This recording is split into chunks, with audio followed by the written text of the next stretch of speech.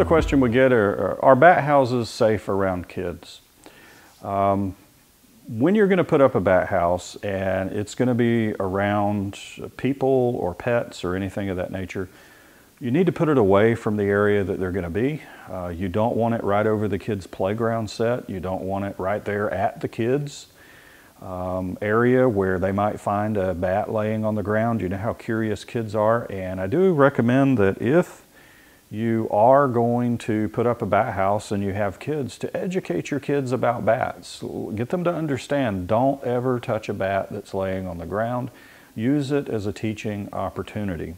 The bats themselves, they're just in the environment. They're already there. By putting up a bat house, you're not now putting up a big flag that says bats come fly over here. The bats are already there. All you're doing is providing a roosting opportunity for them to use. And yes, keep it separated from the living area where your kids are going to be playing and you know, maybe milling around underneath it. You don't want that situation to occur. But education, teach your kids about bats, let them know that they shouldn't be going over to it. And from that point forward, it's up to you and your area as to whether you want to put up a bat house. If you're going to put it on public property, you've got to seek permission for that, and just because the location looks perfect does not necessarily mean it is perfect to the municipality that's involved. For example, it may be a controlled drainage area where absolutely no improvements are allowed, not even a pole to put up a bat house.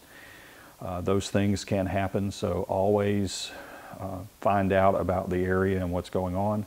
If you're dealing with a school system, you know, make sure they don't do it in a vacuum, that people show up and there's a bat house way off in the distance and they're asking what it is.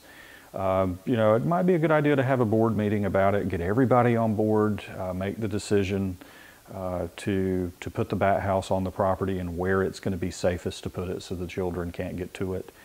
Those are the primary things to be concerned about. But in general, no, there's not a lot of risk with just putting a bat house up on a property. It's not going to draw in hundreds of thousands of bats that are going to infest an area.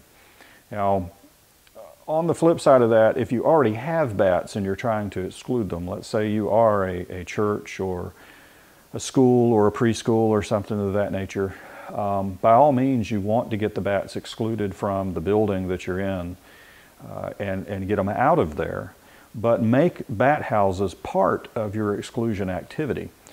There's been several situations that we've been kind of involved in by providing bat houses after the fact, where people have excluded bats and to their horror found out the bats didn't just go away.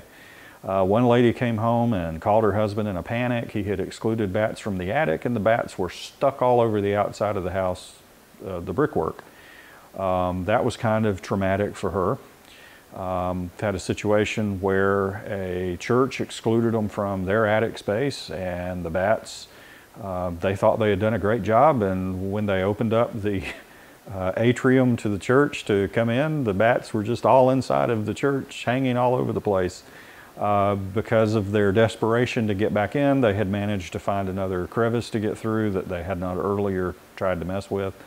So you're evicting them from their home. Provide them some alternate housing. That's a good idea to do. And just put it in a good location that's going to be isolated from the kids. But I hope you enjoyed the video. Subscribe, like. I don't know what we win when we get enough likes, but maybe we'll find out one day. And I really need to get back to work putting some of your guys' bat houses together. So you guys have a good day.